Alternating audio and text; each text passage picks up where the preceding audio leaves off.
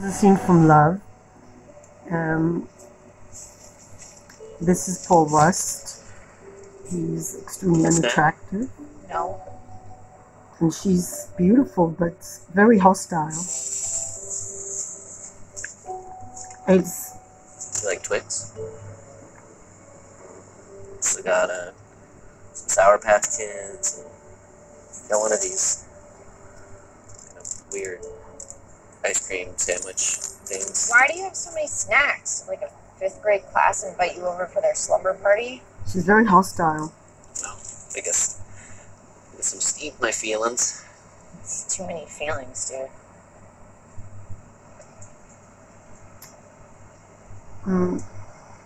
And why would you want to be in a I cult with take a such a Sour horrible... Patch Kid. Okay, so now she's doing him a favor. Okay.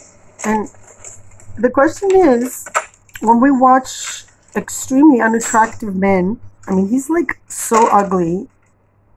I'm sorry to say, but then Alrighty, cool. So, you want to talk about this stuff? it's okay for a man to be ugly, but you'll never see an ugly girl being courted by beautiful, handsome men. Well, with one exception. The crazy ex-girlfriend, she had these gorgeous guys all over her, and she's not like good looking. She's supposed to be intelligent and a successful lawyer, but she also has major mental problems. But that's an exception to the rule. Usually you have these beautiful women and an ugly guy can get her, and he's not even like successful in any way or intelligent or witty. He just has a lot of problems. But then he says, you want to talk about the stuff you were telling me? And that, I think, here I have to say, you know what, guy? Here you've earned your keep. I certainly think that here he acts like the nice guy he was supposed to be, but she's so hostile and she's so unpleasant that if she wasn't so beautiful, he wouldn't even speak to her, because in this show called Love, you only see him with beautiful women. And it's okay to be unattractive, but then why do you always seek attractive women? So Woody Allen is very unattractive, but he's also has a great sense of humor, and I think he's smart. Like, he knows a lot about music and poetry and art. I've learned a lot from when I was younger, watching Woody Allen movies when I was like a young woman. I learned a lot about jazz, poetry, all kinds of things that I wouldn't have encountered otherwise, even though I have a good education. And him, like, what do you learn from him? He's like a goofball. And the women in the show are gorgeous, and the women he has relations with are all gorgeous, and he looks really, really unattractive. And again, like, people think he's Jewish because he has a huge nose and big ears. So look, this is what a person from Germanic descent looks like. He's very neurotic, but he's also he really wants to help her. But look at her reaction. Tell me? What stuff? She was Yeah, just like, what you're going through, she was just telling him she was an addict. addict and everything. And look at her I don't know, I face. feel like I told you what I wanted to say. I thought you wanted to tell me something. Very shut down. No, I guess I just figured since This is called lockdown. I kissed you, like, right after you told me, I didn't really give you an opportunity to unpack it. So, just letting you know, I'm here to listen. What are you doing? Are you hitting on me? Don't. Oh, I don't know what you expect. I don't want to have sex. yeah, I don't want to have sex either. I guess So you don't want to talk about this? I told you that I wanted to be alone. What else is there to say? Right. So she's very confusing. She's going after him. She's watching him on his Instagram account where it shows he's going to the supermarket. He shows an empty fridge, and she goes to the supermarket that they met at, where they both shop, and she's hunting him down, and she's just telling him that she's apologizing, and now she's just like blowing him off. I think she's very emotionally unstable. Nightmare. And just because she's good looking, she gets a lot of points for that. I think if she was not as attractive, he wouldn't even think twice. Because what is attractive in this girl? She's very unfriendly. She has horrible mood swings, and everything revolves around her. She comes to his workplace and screams at him. They have nothing in common. She's very hostile, very negative, very mean to everybody.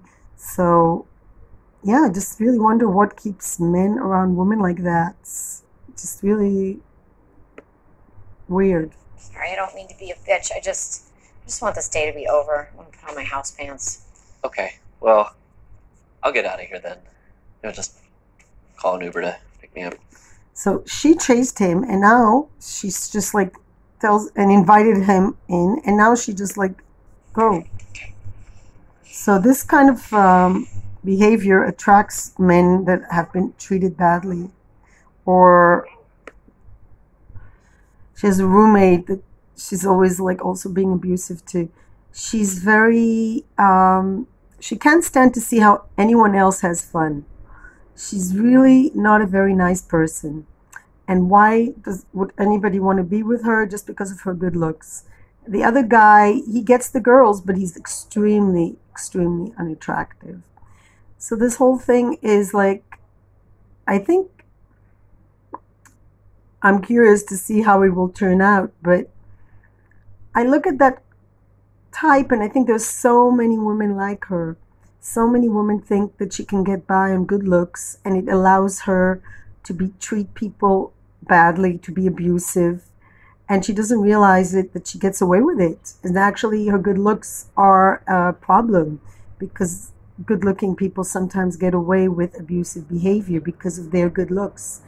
And on the other hand, the unattractive man also doesn't have any redeeming qualities. He's trying to be nice to her, but he can't even be faithful to her. He's like, they just got together and then he immediately is with somebody else, intimate with somebody else. So I think it shows he has a very weak character. So it doesn't matter really what he looks like. Maybe he gets pity points that way, but it's just if somebody is just unable to be faithful and so childish that he can't even maintain a relationship with a woman with honesty and just go somewhere deeper. With a man like that, you can't get deeper because he's just shallow and eats candy and he's childish and he thinks it's so cute. So he's so used to getting women by his witty comments, but actually he's not that funny. He's not that intelligent. His lack of physical attraction is not compensated by his behavior. So this is what I have to say about this TV series. It's already finished the first season. It was very disappointing. She irritates the hell out of me. She's abusive. She treats men terribly. The men she's with are all unattractive and nasty. One of them has like alcoholism as well or whatever, and she's going to AA meetings and then she lies, and she just has a shitty personality. The people she dates have shitty personality. The guy that produces this show also plays a guy with not a very evolved personality. So when you watch these things, you're just like, ugh. You don't have a very nice view of the world and people. You don't realize that there are people that are not like that. And she's supposed to be like 32 years old, and yet she's so immature. I got married at that age, had a baby, and took care of my baby, who has a birthday today, by the way. And it's just, you wonder how this woman just thinks only like goldfish, we say, like her memories, like she can only live the moment. She cannot live beyond impulsive behaviors. And she doesn't realize she really needs to go into therapy, get help for this behavior. And as for him, he also needs to go to therapy to know how to monitor his behavior, because what they have in common is they're both act like 5-year-olds. They just can't think beyond the minute, and everything is game and fun and play. But at least he's trying to be nice, and she doesn't even make the effort, and she's openly abusive, and it's irritating to see people like that. And when I see that takes place in LA, I'm wondering how much the location has to do with the behavior of the people.